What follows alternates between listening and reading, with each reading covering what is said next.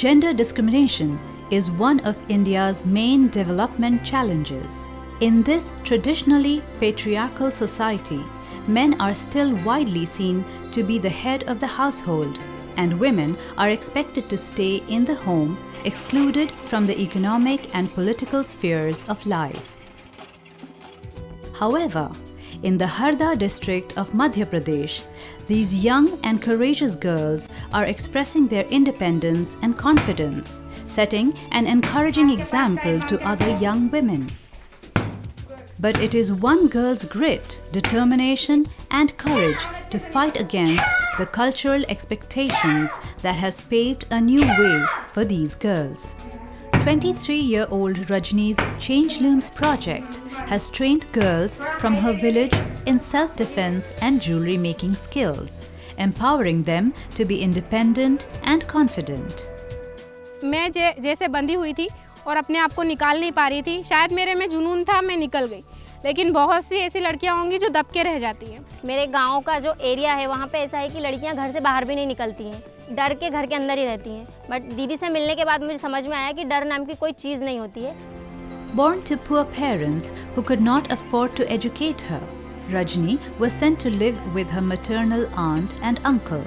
Ambitious and focused, Rajani fought tooth and nail to get an education.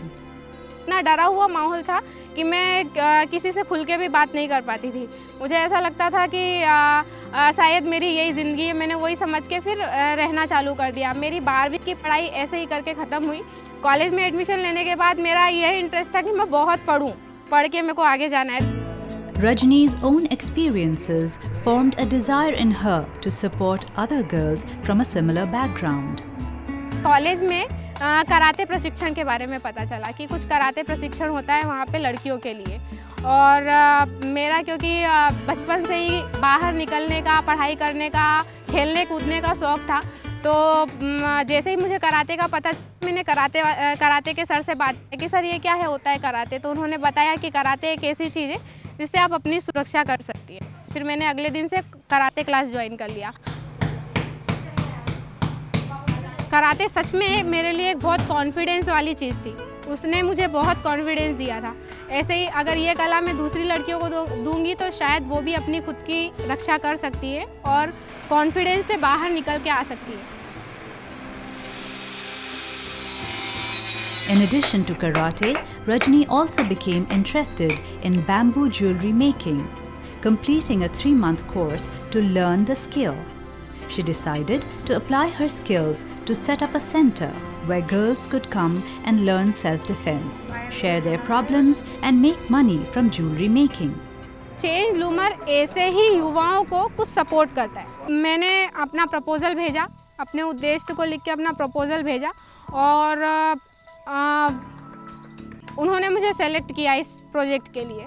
तो starting में मुझे उसमें 50 से 60 हज़ार रुपये का सपोर्ट हुआ, और वो हमें बहुत मेंटर सपोर्ट करता है। अगर मुझे किसी स्वरोजगार में आगे बढ़ना है तो मैं कैसे बढ़ूँगी, और इसमें आपसे गलतियाँ कहाँ हो रही है। चेंजलूम के प्रोजेक्ट में मुझे वो आज़ादी दिख रही है कि मैं अपने आइडिया को जी रही हूँ, मैं अपने जुनून को जी रही हूँ। पहले में मैं बहुत बंधा फील करती थी, और अभी मुझे बहुत आज़ादी फील हो रही है कि मैं अपने आइडिया को जी पा रही हूँ। Today, Rajani's efforts are bearing results. 8 girls have been trained in martial arts, and 6 girls have already started earning money by selling the bamboo jewelry. आज मैं जो गांव की लड़कियां नहीं एक ड्रीम देखना जानती है, मगर वो ये साबित नहीं कर पाती कि हम सच कैसे करें। मुझे अपने ड्रीम को पाने के लिए दीदी से पता चला कि मुझे किस तरह मेहनत करनी पड़ेगी और मैं अपने ड्रीम को पा पाऊँगी।